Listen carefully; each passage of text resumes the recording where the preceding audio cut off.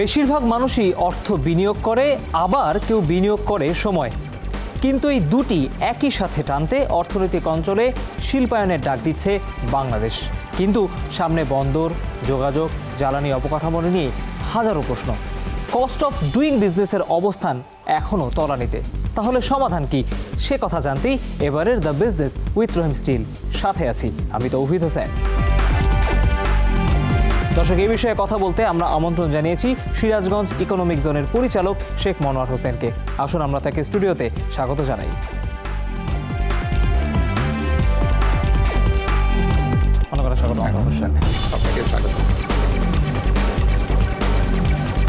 জনাব মনোয়ার হোসেন, আজকে তো আমরা বাংলাদেশের ইকোনমিক জোনের ধারণাটা একটু নতুনই বলা যায়, তো অন্যান্য দেশ কিভাবে আসলে এই ধরনের বিনিয়োগের যে বিভিন্ন সম্ভাবনার জায়গাগুলো ডিল করেছে সে সংক্রান্ত একটি প্রতিবেদন আমাদের হাতে আছে, সেটি দেখে তারপর আমরা আপনার সাথে আলোচনায় ফিরবো। দর্শক, আমরা প্রতিবেদনটি আগে দেখে নিতে চাই।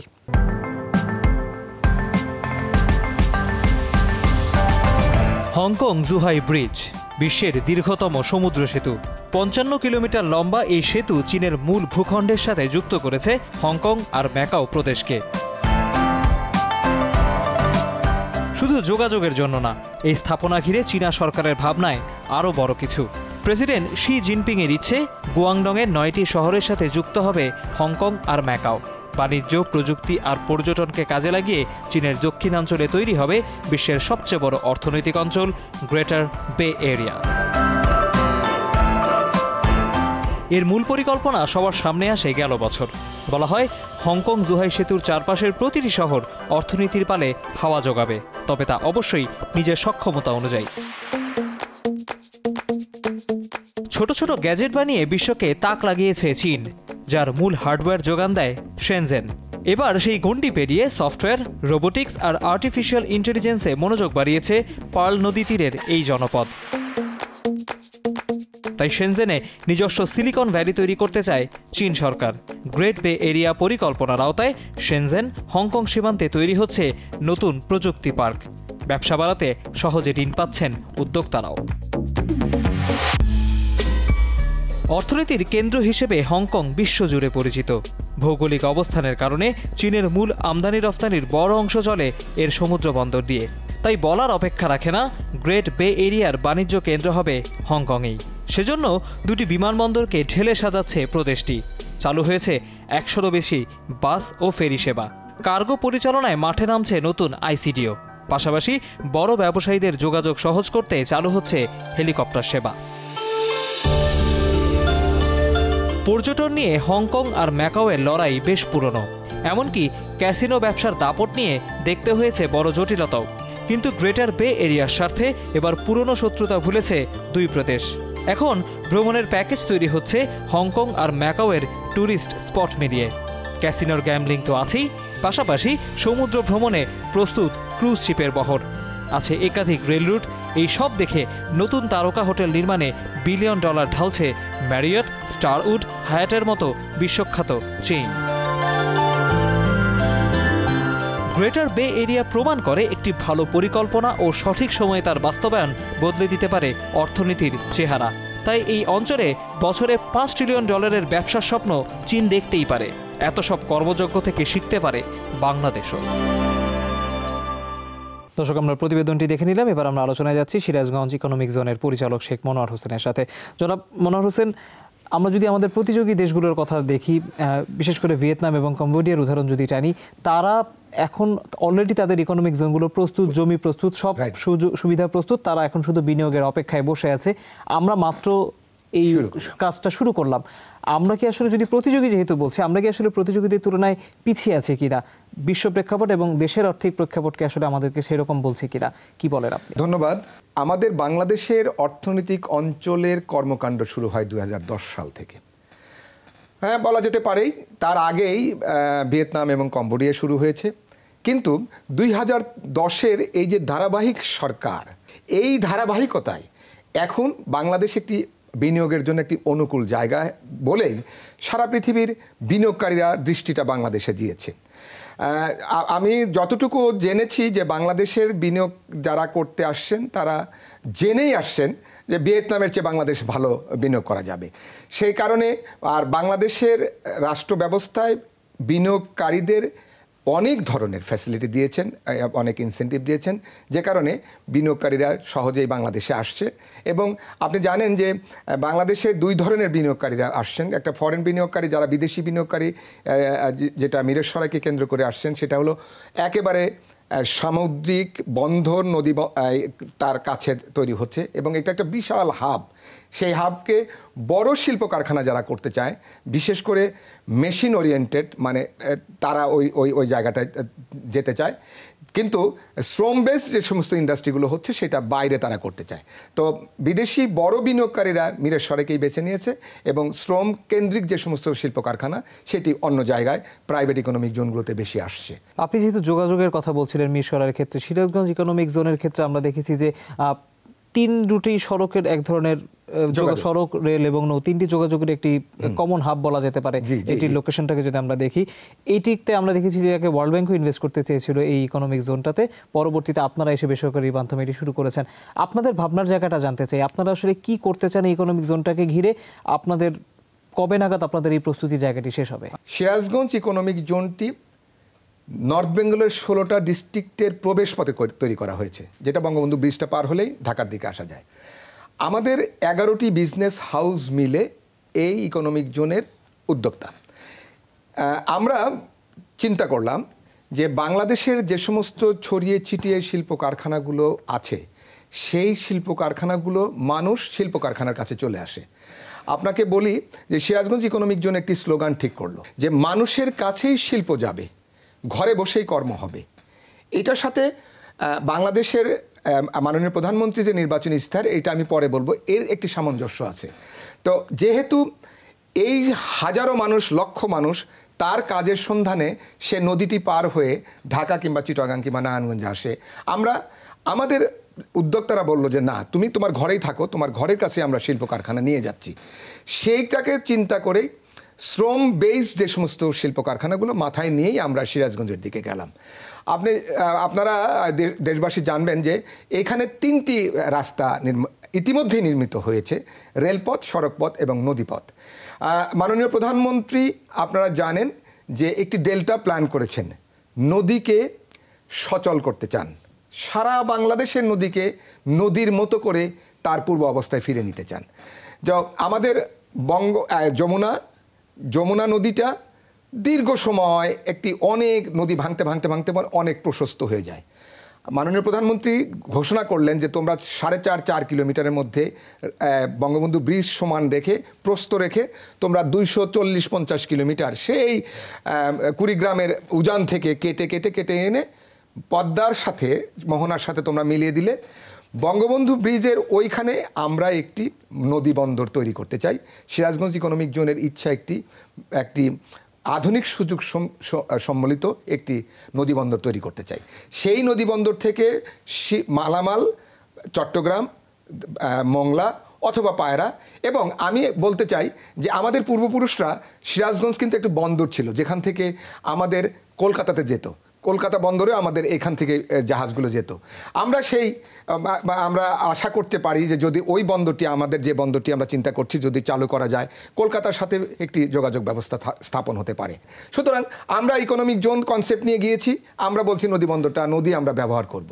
উনি আমাদের সাথে একমত হয়েছেন এবং নদীটাকে সচল করার সমস্ত প্রক্রিয়া ইতিমধ্যে রেডি হয়ে গেছেন। আপনাদের বলি যে আমাদের একটি রেলপথ আছে এবং এই বঙ্গবন্ধু ব্রিজকে কেন্দ্র করে আরেকটি রেল সেতু হচ্ছে, আধুনিক ডাবল লাইনের একটি রেল সেতু হচ্ছে। সেই রেল সেতুকে কেন্দ্র করে ওইখানে একটি ইনল্যান্ড কন্টেনার ডিপোর্ট হচ্ছে, আইসিডি যেটাকে বলি, উইথ অল ফ্যাসিলিটিস। এটা বঙ্গবন্ধু ব্রিজের সাথে লাগানো হচ্ছে এবং আমাদের 4 লেন তো আছেই, জানেন যে আমাদের পাশ দিয়েই সিরাজগঞ্জ ইকোনমিক জোনের একেবারে কাজ দিয়ে, একেবারে পার দিয়ে চলে গেছে গ্যাসের লাইন। ইলেকট্রিসিটি জানেন যে 1250 মেগাওয়াটের বিদ্যুৎ প্ল্যান্ট ইতিমধ্যেই তৈরি হয়েছে এবং আমরা নিজেরও একটি বিদ্যুৎ প্ল্যান্ট তৈরি করছি। আমাদের ইকোনমিক জোনটি প্ল্যাটিনাম কনসেপ্ট ধারণ করে আমরা একটি উন্নত, একটি আধুনিক মানের একটি শিল্পাঞ্চল তৈরি করতে চাই, যেটা নর্থ বেঙ্গলের জন্য একটি উন্নত শিল্পের জায়গা হবে এবং বঙ্গবন্ধু ব্রিজকে ঘিরে, যমুনাকে ঘিরে একটি শিল্পাঞ্চল তৈরি হবে, এটা আমাদের বিশ্বাস। আপনারা যেমনটি বলেন যে আপনারা একটা নির্দিষ্ট পরিমাণ কর্মসংস্থান তৈরি করতে চান, এই সব অর্থনৈতিক অঞ্চলকে ঘিরে সরকার 1 কোটি কর্মসংস্থান তৈরি করতে চায়, এবং আপনারা বলেছেন যে যদি সিরাজগঞ্জ ইকোনমিক জোন হয়ে যায় তাহলে উত্তরাঞ্চলের মানুষকে ঢাকায় আসতে হবে না, নদী পার হতে দেবেন না আপনারা, এখানেই তারা কাজ করবে। কিন্তু যেই কর্মসংস্থানের কথা আপনারা বলছেন সেটা আসলে দিন শেষে কতটা টেকসই হবে? বিনিয়োগের কি পরিমাণ মানে রেসপন্স আপনারা আসলে পাচ্ছেন? আচ্ছা, সিরাজগঞ্জ একটি হেরিডিক্যালি আমাদের 100 বছর আগে থেকে আমরা পাটের ব্যবসা করতাম। তারপরে বাংলাদেশের সর্ববৃহৎ তাঁত শিল্পের এলাকা কিন্তু সিরাজগঞ্জ, এবং এই তাঁত শিল্পের মালিকরাই কিন্তু আবার ঢাকাতে, নারায়ণগঞ্জে, চিটাগাংয়ে অনেক গার্মেন্টস, টেক্সটাইল, স্পিনিং মিল করেছে। তারা নিজেরা ইচ্ছা পোষণ করছে যে তাদের নিজের জায়গায়, তাদের নিজের ভূমিতে তারা ফিরে যেতে চায়, তাদের একটি ফ্যাক্টরি করতে। আমাদের এখানে অনেকগুলো অফার ইতিমধ্যেই এসেছে, বিশেষ করে একটি গ্লাস ফ্যাক্টরি করতে চায়, যেটা পঞ্চগড়ের বালি দিয়ে তারা তৈরি করতে চায়, ওইটাই তাদের কাঁচামাল হবে। আপনারা জেনে খুশি হবেন যে আমাদের সর্ববৃহৎ একটি দুধের একটি হাব আছে উল্লাপাড়া, শাহজাদপুরকে ঘিরে হাজার হাজার লক্ষ লক্ষ গরু, এটাকে বাতান বলে, সেখান থেকে দুধ উৎপাদন হয়ে ঢাকায় চলে আসে। এবং মিল্ক বিটা আপনারা জানেন ওখানে মিল্ক বিটা আছে। আমাদের ওখানে উন্নত মানের মধু তৈরি হয়, আমাদের ওখানে আম তৈরি হয়, আমাদের ওখানে কাঁচামালের কোনো অভাব নাই। যে কারণে যারা এগ্রো বেসড ইন্ডাস্ট্রি করতে চায়, ইতিমধ্যে জাপান একটি কোম্পানি এসছে আমাদের কাছে এগ্রো বেসড ইন্ডাস্ট্রি করার জন্য আমাদের জায়গা চাচ্ছে। মাননীয় প্রধানমন্ত্রী বলছেন তার নির্বাচনী ইশতেহারে 3টি জিনিস আপনি দেখেন, একেবারে আমি মোটা দাগে বলছি: ঘরে ফেরা কর্মসূচি, একটি বাড়ি একটি খামার। এবার এসে বলেছেন যে আমার গ্রাম আমার শহর। এই আমার গ্রাম আমার শহর কনসেপ্টটাকে ধারণ করতে পারে 100টি ইকোনমিক জোন, 1 কোটি লোক। এই 68,000 গ্রামকে যদি আপনি সেই গ্রামের সবুজায়ন, স্বকীয়তা বজায় রেখেই যদি তার ফ্যাসিলিটি ডেভেলপ করে দিতে পারেন, তার কর্মের জায়গা হবে ইকোনমিক জোন। তার কোয়ালিটি বাসস্থান যদি তৈরি করা, কোয়ালিটি শিক্ষা ব্যবস্থা যদি তৈরি করে দিতে পারেন, কোয়ালিটি রাস্তাঘাট, কোয়ালিটি স্যানিটেশন, কোয়ালিটি স্বাস্থ্যসেবা, যদি 10টি 15টা গ্রাম মিলে কি একটি হাব তৈরি করে দেওয়া হলো যে এইখানে তারা এই সুযোগ সুবিধাগুলো পাবে, এবং কর্মের জন্য 10 ঘন্টা, 8 থেকে 10 ঘন্টা হয়তো ইকোনমিক জোনের ভিতরে থাকবে, 14 ঘন্টা কিন্তু সে বাইরে থাকবে। আমরা বলতে চাচ্ছি তার ঘরে থেকেই সে কাজটি করুক। ঘরে থেকে কাজটি করলে দুটো জিনিস উপকৃত হবে। সে হলো যে বাইরে যখন শ্রমিকরা, আমি দেখেছি, আমি তো এই প্রায় 30 বছরের এই লাইনে আছি, টঙ্গীতে কিংবা আশুলিয়া কিংবা গাজীপুরের যে সমস্ত শ্রমিকরা কাজ করে, তাদের সিংহভাগ টাকা চলে যায় বাড়ি ভাড়ার। সে মাসের প্রথমেই যখন সে বেতনটা পায় তখন সিংহভাগ সে ব্যয় করে বাড়ি ভাড়া।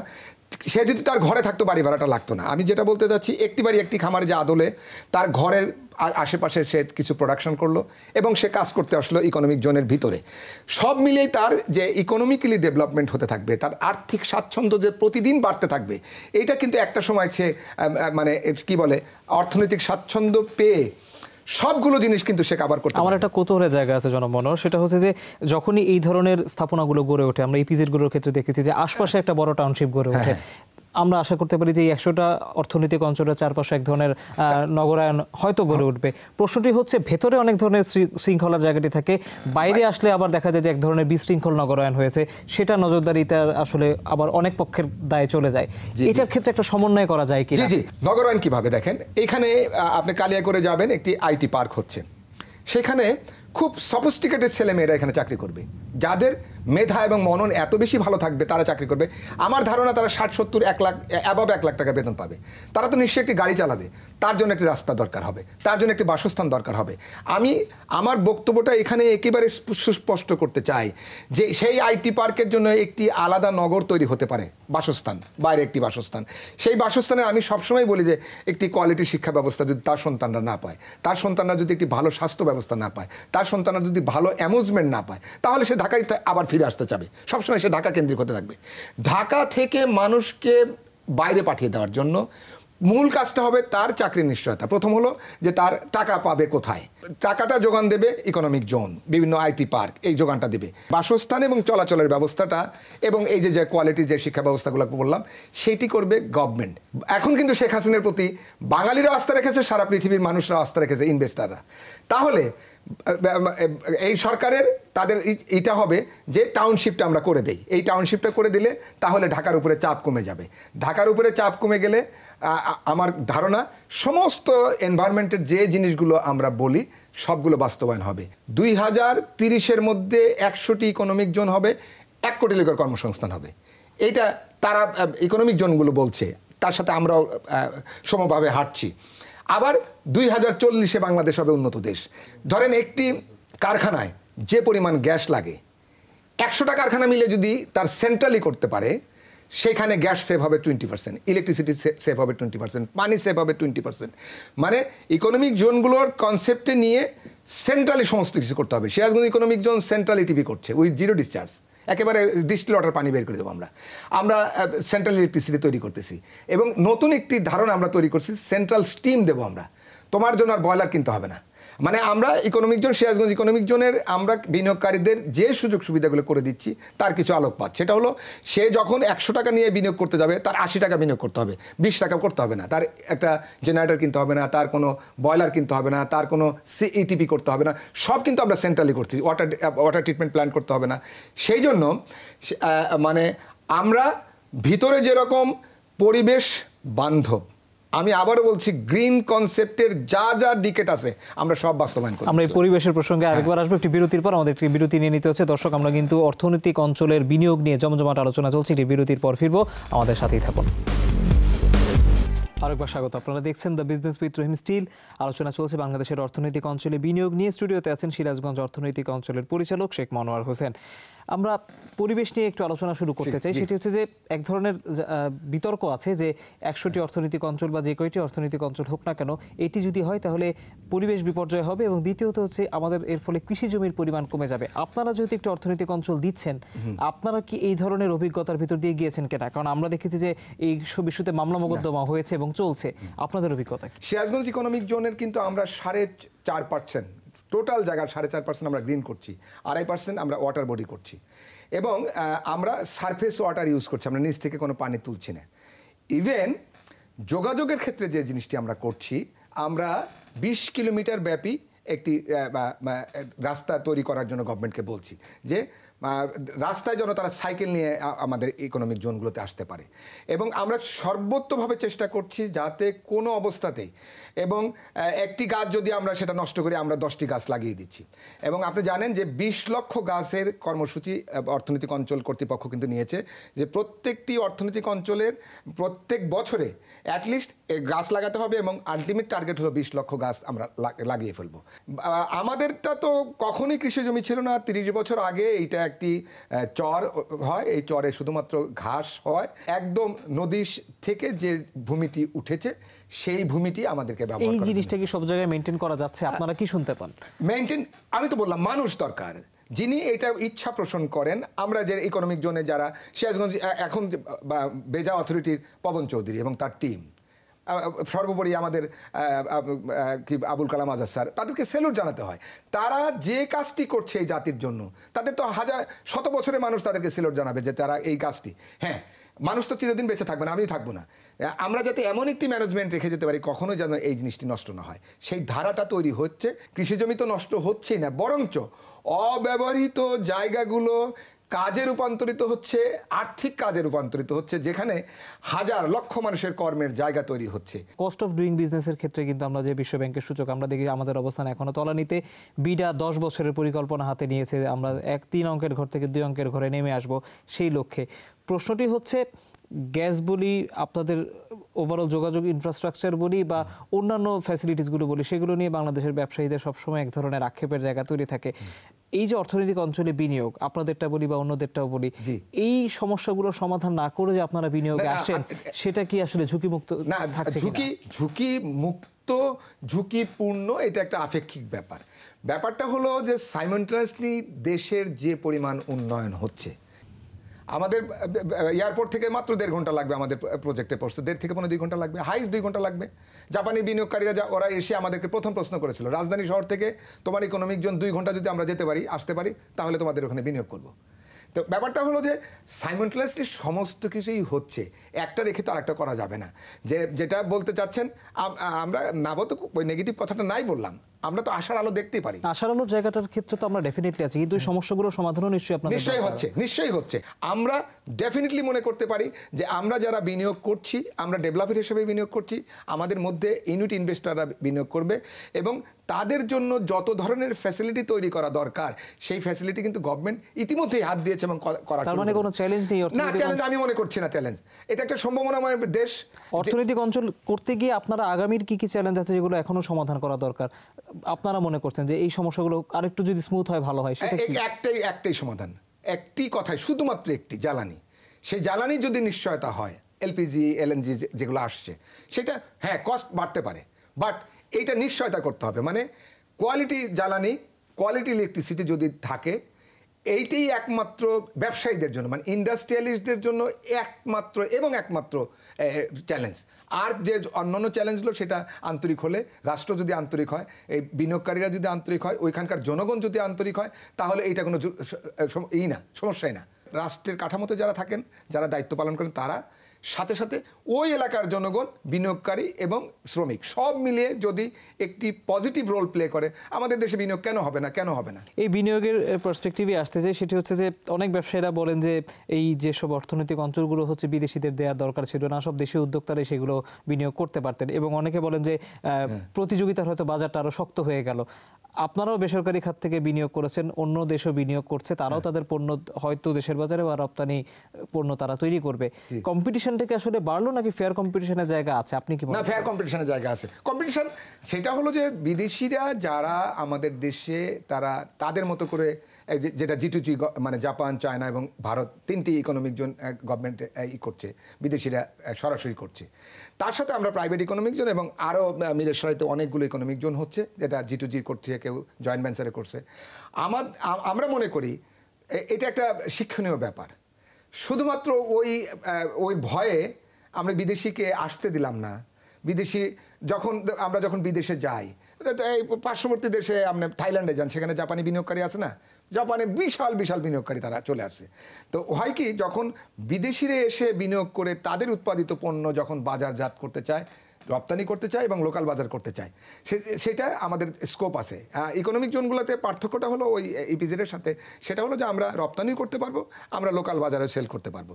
আপনি জানেন যে ওই বাংলায় কিন্তু দেখেন 16টা ডিস্ট্রিক্ট, পশ্চিমবঙ্গের, ভারতের 7 সিস্টারের 4টি প্রদেশ, নেপাল, ভুটান, সবগুলো কিন্তু ওই লাইনটাই, ওইটা একটা ইকোনমিক করিডোর আপনি মনে করতে পারেন, যে ওই ইকোনমিক করিডোর দিয়ে কিন্তু রাজধানী শহরে আসে। তো সেই জন্য আমরা এটাকে চ্যালেঞ্জ তো থাকবে, যে কোনো জিনিসের চ্যালেঞ্জ থাকবে। আপনার যে একটা পান বিড়ি সিগারেটের দোকান দিলে তো চ্যালেঞ্জ থাকবে, পাশে একটা দোকান হয়, একটা ওষুধের দোকানের পাশে একটা দোকান হয় না, কিন্তু কোনোদিন দেখেছেন যে বিজনেস আর কমেছে, বরঞ্চ বিজনেস বাড়ছে?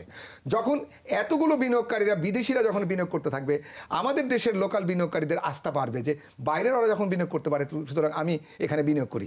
আমি যে জিনিসটা বারবার বলার চেষ্টা করি, আমাদের দেশের অর্থটা যদি আমাদের মধ্যেই থাকে এবং এই বিনিয়োগ করার জন্য নির্ধারিত জায়গা তৈরি করে দেয়, তাহলে এই দেশ একটি স্বর্ণের দেশ হয়ে যাবে। এটা সোনার বাংলা হইতে বেশি দিন সময় লাগবে না। আমরা তো আশা করছি। আমাদেরকে আরেকটি বিরতি নিয়ে নিতে হচ্ছে, তারপর আমরা আলোচনায় ফিরবো, আপনার সম্বন্ধে জানবো। দর্শক, আরেকটি বিরতি নিচ্ছি, আমাদের সাথেই থাকুন। আরেকবার স্বাগত। আপনারা দেখছেন the business with Rahim still. আলোচনা চলছে বাংলাদেশের অর্থনৈতিক অঞ্চলে বিনিয়োগ নিয়ে। সাথে আছেন সিরাজগঞ্জ ইকোনমিক জোনের পরিচালক শেখ মনোয়ার হোসেন। জনাব মনোয়ার হোসেন, আমরা তো আপনার কাছ থেকে ইনভেস্টমেন্ট পার্সপেক্টিভ সম্বন্ধে জানাবো, কিন্তু একটু আমরা আপনার সম্বন্ধে জানতে চাই। আমরা আপনাকে 10টা র্যাপিড ফায়ার প্রশ্ন করব, তারপর আমরা আবারও মূল আলোচনা যাবো। আপনি প্রস্তুত? আমি শুরু করছি।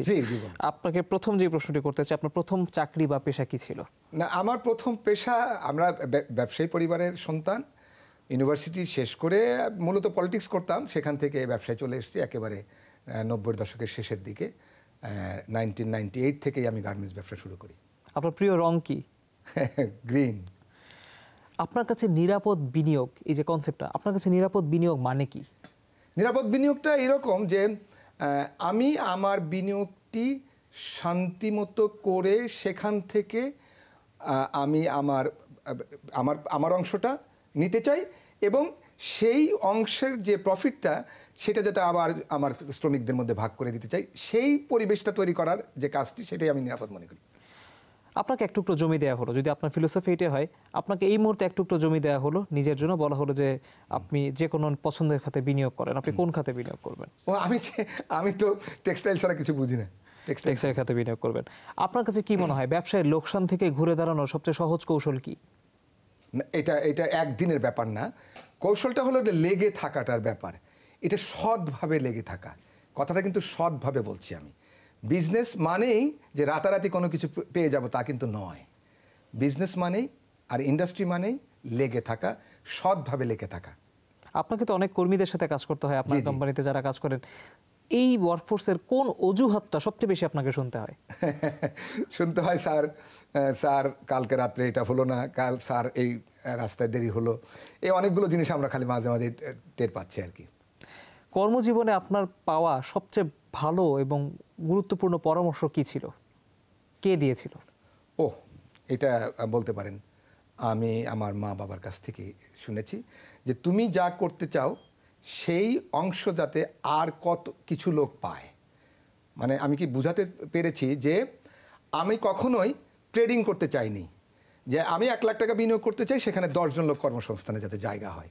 মানে আমার প্রতিদিনের স্বপ্ন হলো যে আমি ঘুম থেকে উঠে যাতে 1 জন লোকের হলেও কাজের জায়গা তৈরি করতে পারি। এইটা আমার।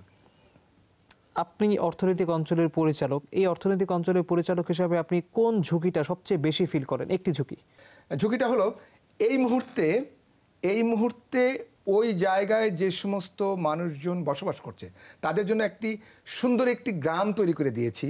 সেই গ্রামে তাদেরকে সুন্দরভাবে বসবাস করে তাদের জীবনমান যাতে উন্নয়ন করতে পারি। এবং আমার একটা ইচ্ছা আছে যে একটা বিউটিফুল ট্রেনিং ইনস্টিটিউট করব, তথাকথিত ট্রেনিং ইনস্টিটিউট না, যে ওইখান থেকে মানে আমি সারা জীবনের সিরাজগঞ্জ নিয়ে কল্পনা করি যে আমার গ্রাম, আমি সেখানে বেড়ে উঠেছি, সেটা আমার মাতৃভূমি, সেই জায়গার মানুষগুলো যাতে একটা স্কিল ফোর্স হিসাবে তৈরি হতে পারে, সেই জায়গাটা আমি তৈরি করবো আর কি।